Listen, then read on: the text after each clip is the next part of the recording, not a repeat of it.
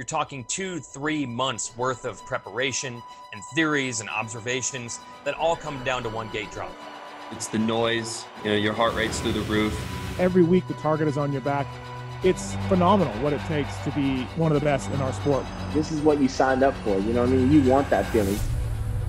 I think they're some of the best athletes in the world.